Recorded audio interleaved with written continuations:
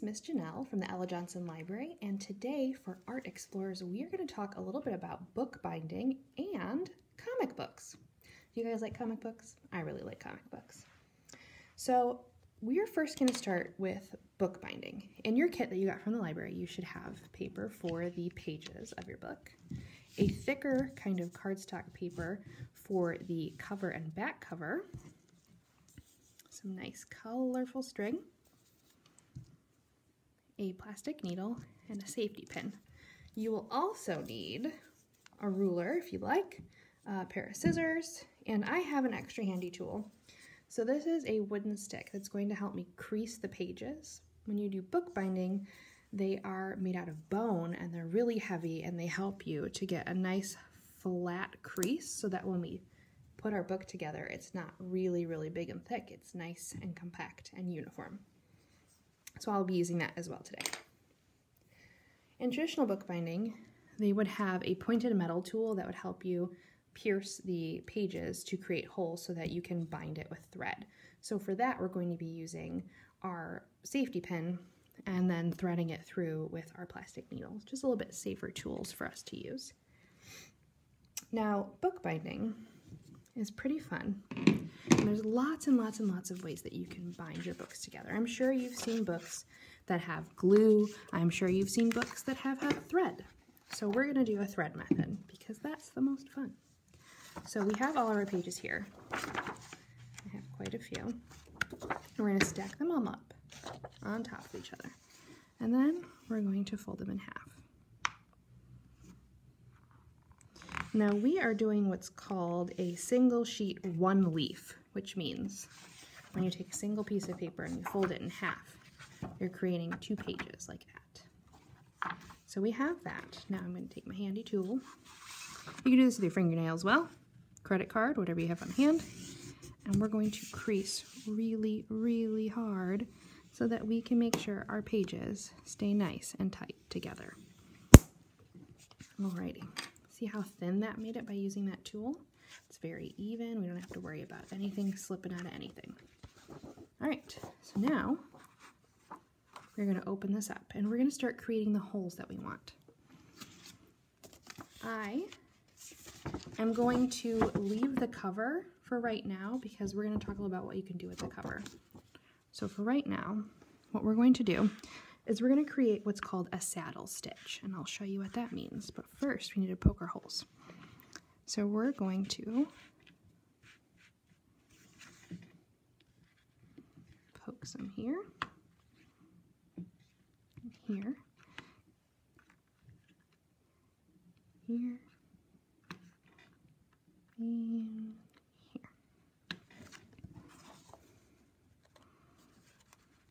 And we want to make sure we go all the way through the pages, like so.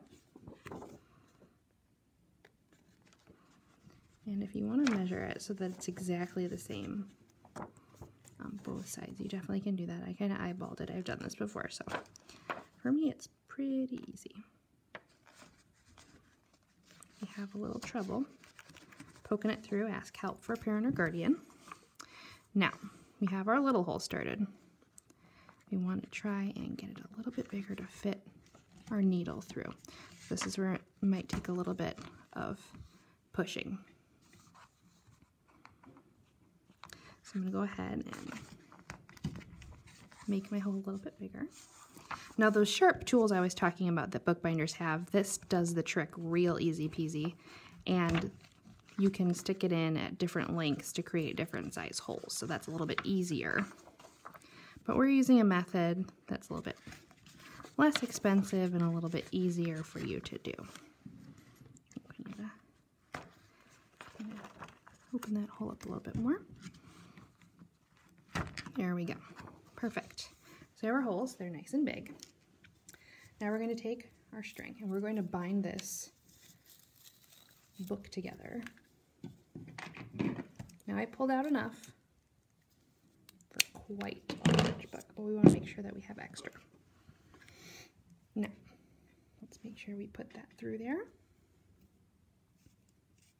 I'm not going to tie it, but you can if you'd like. I'm just going to hold on to it. And we are going to start on the inside of the book. So So we're going to poke it through like so. I'm going to flip it over so you can see. Then we're going to go outside like that. And I'm going to pull it through. So it looks like that. I'm going to flip this over again. We're going to go across and into this hole. Kind of like how you weave. And we're going to go through, pull all the way and make it tight. Flip that back over. And we're going to push it back through this hole. Like so. So the outside of the binding will look like this, and the inside of the binding will look like that. So I'm going to release my needle here. Now this is the fun part. Now you're going to tie it, but you don't want to tie it too tight to rip it, but you want to tie it tight enough so it stays all together. So we are going to go ahead and tie our little knot here, like that.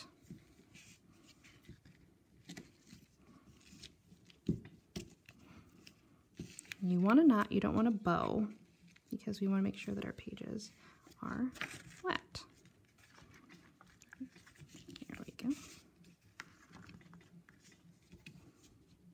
Perfect.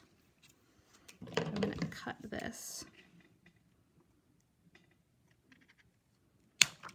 So that's the inside binding of our pages. I'm going to flip it here. And there we go. We bound all of our pages together so it won't slide out of our book. Now, you can see it looks really nice. You got that nice binding, colorful binding on the inside here. Now the option you have is you can put the cover on and poke holes through it so that this shows on the outside binding of your cover. Or what most bookbinders do is they actually glue the cover to an interior sheet. So that's what I'm going to do. I want my book to be a little bit more professional. So I've got a trusty glue stick here. If you have a glue stick, you can do this too. Or like I said, you can bind it all the way across. And you just want glue on the middle. You don't want to go all the way to the edges because our paper is actually a little bit smaller.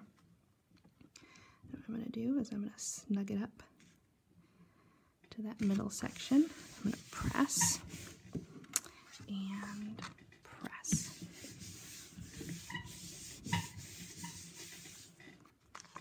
So I'll have one sheet attached to the cover of the front and one sheet attached to the cover of the back, just like that. Look at that. Beautiful. You made a great book. Now, we're going to take the books that we just made and we're going to turn it into a super awesome, fun, amazing comic book. First, I want to show you my favorite comics right now. I love me some Narwhal and Jelly and The Bad Guys. They are amazing. I highly suggest you read them. Now, Narwhal and Jelly is a little bit simpler of a comic book, and I'll show you what I mean by that. So, in comic books, we break the story up with pictures and just a little bit of text into these boxes called panels.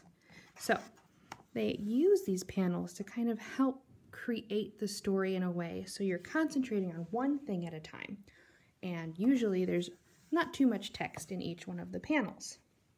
Now, when the panel is the whole page, like this one right here, that is called a splash page. So you're taking all the information of one panel and putting it into one whole page. Now, the funny thing about comic books is it's usually lots and lots and lots of people working on them. So you have the penciler, which is the person who sketches the comic book in pencil. Then you have the inker, who comes through and does all the fun, dark, black lines. And they're the one that helps outline each panel. Then you have the colorist, which obviously they're doing all the coloring. Kind of like a coloring book. They're filling in all that fun color. This one doesn't have a whole lot of color in it, but they would come in through, put the blue in for the jellyfish. Then you have the letterer, which sounds like a made-up name, but that's the person who comes through and puts all the words of the text in the comic book. So you have so many people working on that. And you also have the person who writes it. So that's a lot of people working on the comic book. So it might be really fun if you have a sibling or a parent or guardian in your house, or a friend that you are able to see, if you both put together the comic book. You can take turns, have one person pencil, one person do the ink, one person do the color, and one person do the letters. That might be really, really fun. The other comic book I like is Bad Guys. Now they have a lot more panels in it. And if you ever see the comic books for teenagers or manga or adult comic books, they have tons and tons and tons and tons of panels. So for our story, your comic book, I would suggest doing just a couple panels. When you are doing panels in your comic book, you want to think about how you want the story to go. So usually what people will do is they'll do a storyboard first. They'll create the characters, they'll think about what kind of story they want to tell, and they'll write that all out, and then they start working on how they want that comic book set up. So think about the characters. For this comic book, we have, obviously, all the bad guys. For Narwhal and Jelly, we have Narwhal, Jelly, and Otter. Maybe a couple other jellyfish in there too, but not a whole lot of characters. And the stories are really simple. In this one, they're talking about how Narwhal makes a friend with Otter. In this one, they're solving a case of furball. So, when you're creating your comic book, think about how many characters you want and what kind of adventure you want them to go on. Do you want it to be fun? Do you want it to be silly? Do you want it to be serious? And then, once you have all of that figured out, you're going to start making your comic book. I like to start with my front cover. I know what I want my story to be about. I want my story to be about my dog, Hans, who's the coolest wiener dog ever. I would make the cover all about my dog. Put him in the front, title page, and then what kind of story do we want to tell? Let's see.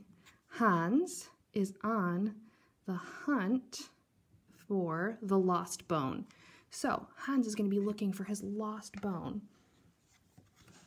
In the first part of your comic book, you want to kind of introduce your characters. So in Narwhal and Jelly, we have all the characters introduced here. We have Narwhal, we have Otter, and then the next page we have Jelly. So we want to make sure we're introducing our characters right off the bat.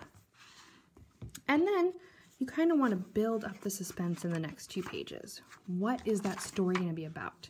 So after you kind of introduce your characters, in the next 2 pages, talk about how we're going to get those characters into the story.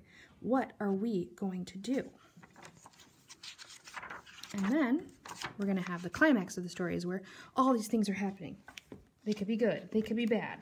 It's totally up to you. Climax of this story is that Narwhal is jealous of Otter. Jelly is jealous of Otter because he's best friends with Narwhal. So we have the climax of the story being the jealous jellyfish. And then we realize that it's okay to have other friends besides your best friend. And then everybody's friends in the end. So in my story, I would have Hans realizing his bone was gone, then maybe asking around, seeing if anyone has seen his bone, and then the end of the story, he would find his bone. So think about what you want your comic book to be about. Maybe put yourself in it, or your family, or your dog or pet, and then create away. After you're done, go ahead and take a picture and send it to us. We'd love to see what kind of comic book you've created. I hope you guys enjoyed this Art Explorers. I know I did. And I hope to see you guys really soon at the library. And make sure you keep an eye out for the next episode. We have lots of fun stuff online coming up. I'll see you guys later. Bye-bye.